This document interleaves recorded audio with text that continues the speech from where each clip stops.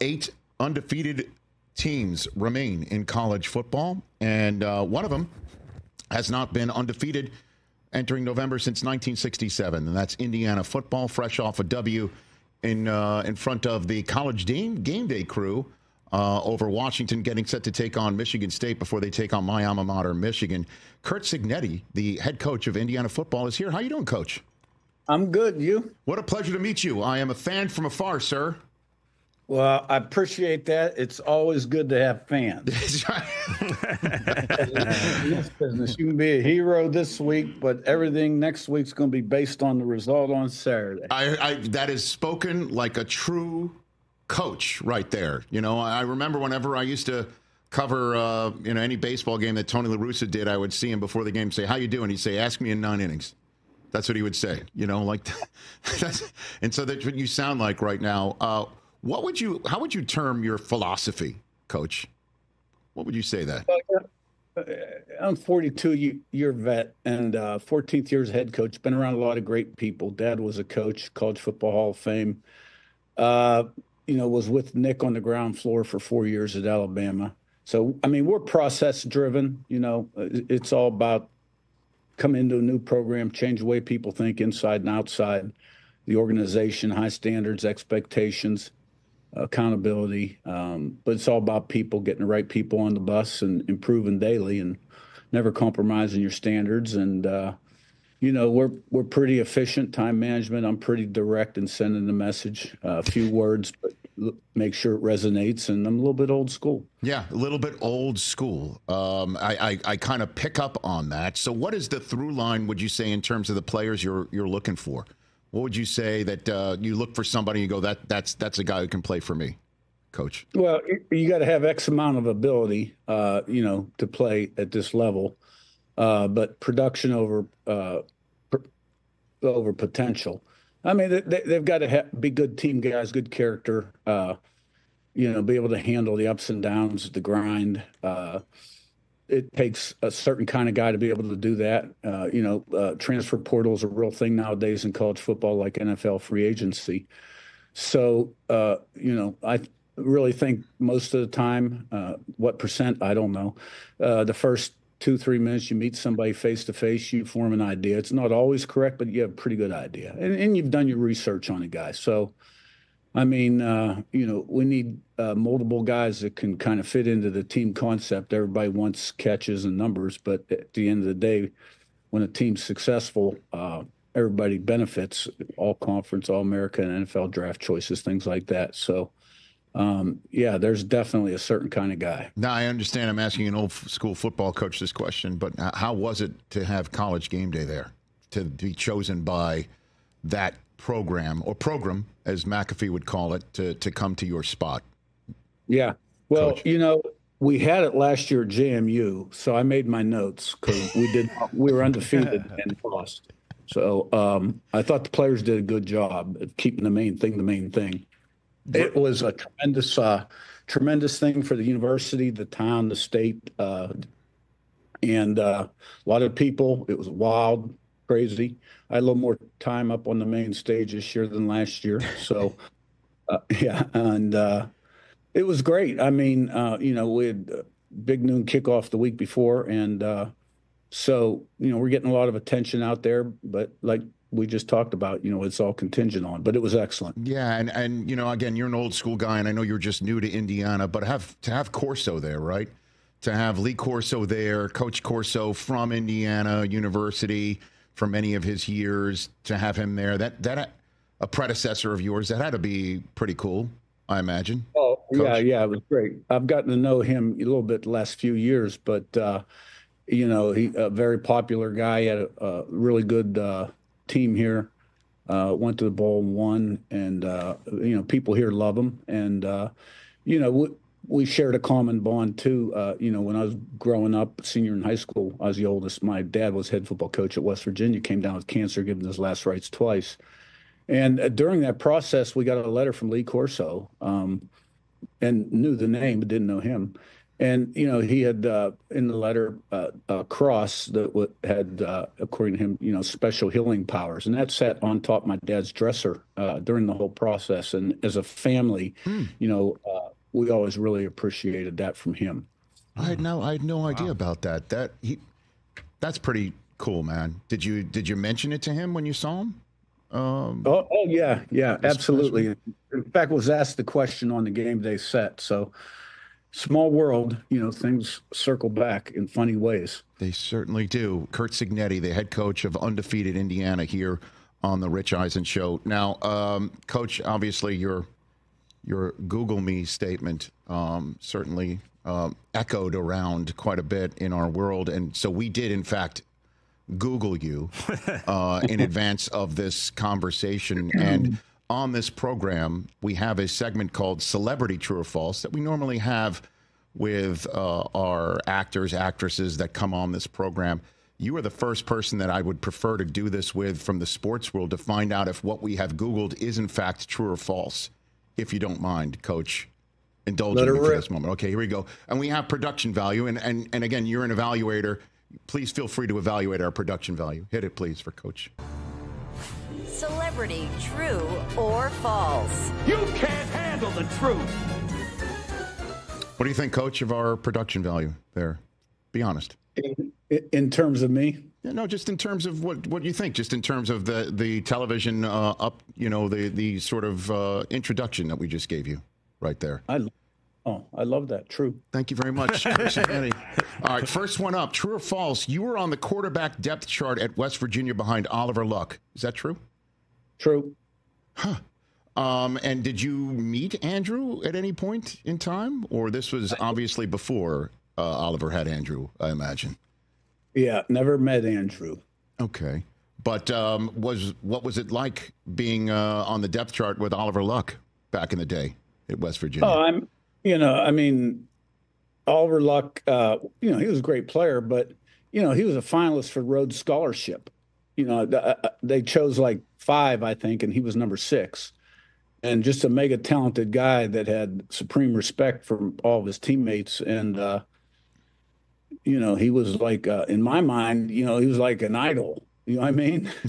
He had it all together, and he was so smart. He was tough guy, man. I mean, he hurt his ankle senior year. They had a trainer said be out 3-4 weeks. He was in that training room 24/7, played that next week against Virginia Tech, could barely walk. I mean, he was a tough competitor. What sort of quarterback were you? A bad quarterback. That's how you evaluate yourself back in the day? Yeah, I'm a tough evaluator. All right, next one up. True or false, Coach Cignetti? You coached Phillip Rivers and recruited Russell Wilson at NC State. Is that true?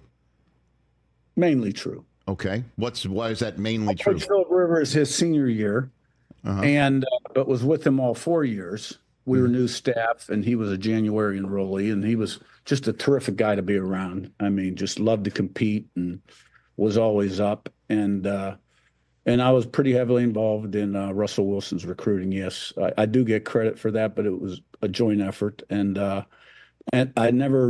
left before he enrolled. That's when I went with Coach Saban to Alabama. Right. So what did you see? You could tell Phillip Rivers was it, essentially, back then?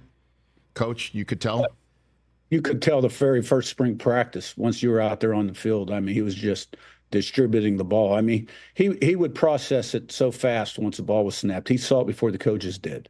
And, people would talk about his release, but, it was accurate. And, I mean, he was so competitive, man. He'd get in fights with linebackers. And, I mean, he was built like a tight end. And, he never had a bad day. I mean, a great one, all-time great one. He got into a fight with linebackers, Phillip Rivers, back in the day? In practice, oh yeah. Well, Chuck Amato was the head coach, and he's a pretty fiery guy, D-line guy, came from Florida State back when they really had it rolling, was with Coach Bowden. And, practices were pretty competitive, and something happened. Him and Pat Thomas, who played for the Jags, they got into it a little bit. Okay. And I can't remember all the details. What did you see in Russ, though, Coach, because I mean, you could say overlooked his entire career, even now that he's 2-0 in his first couple starts for the Steelers. What did you see in Russ back in the day? Really a sharp guy. His grandfather was like the president at Norfolk State, and really alert and smart. Wasn't the biggest guy in the world, but could really spin the ball. And we were looking for a quarterback. And I'll tell you who actually turned us on him was my brother, who was the offense coordinator at the time at UNC. Mm-hmm. And he tried to make a pitch for Russell, but they had already taken their quarterback out of New York, whose brother was a basketball player at Duke. Can't remember his name now. And so couldn't take another. And then he came to our camp and really impressed us. And, he really liked NC State quite a bit. And what he's done in his career is remarkable. I mean, last night I think last night was the first NFL game I've watched this year. I actually got to see that new kickoff rule, man. It's pretty weird. Anyway, that guy, he tore it up last night. Yeah, no doubt. So you peeked in on to see what Russ was looking like?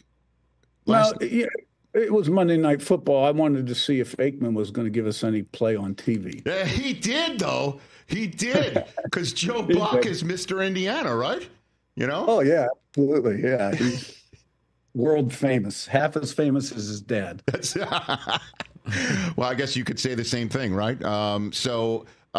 Next up, a couple more left for you. Curt Cignetti. True or false, as wide receivers coach at Alabama, you coached Julio Jones and also as a recruiting coordinator there helped recruit Heisman Trophy winner Mark Ingram to Alabama. True. And Dante Hightower. Okay. Let's not forget him. That's right. Let's not forget him. So, Julio, Hall of Fame talent right from the get-go as well? That you saw that? Him and Rivers right there and almost down the checklist.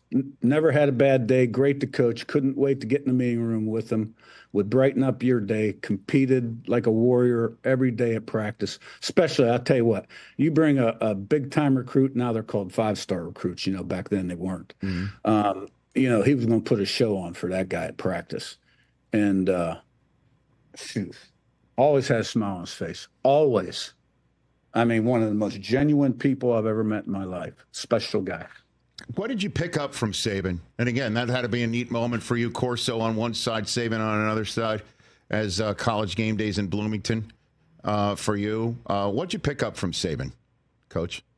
Well, quite a bit. I had been an assistant for 24 years, I think, prior, at schools that are mainly considered P4 nowadays. But I learned how to win from him. And after 1 year with him, I had learned more than, the previous on how to run an organization, lead people, manage, practice, game strategy, recruiting, structure an organization. But at the end of the day, I learned how to win from Nick. What do you mean you learned how to win? What form does that take? I don't know. Well, it's a process. And some of the things I talked about earlier, it starts with getting the right people on the bus, wrong people off, and then having high standards and expectations in everything you do and accountability and not being afraid to confront people, when they're not living up to the standard and never lowering your standards. And having a blueprint and a plan of working it daily and improving. And if you're not striving, really you're getting worse, because in this business, the margin for error is very slim. So you're getting better, you're getting worse. But messaging, how to manage a staff, how to lead a staff, how to practice, recruiting philosophy, how to structure a day, month, year. I mean, he was the most organized guy.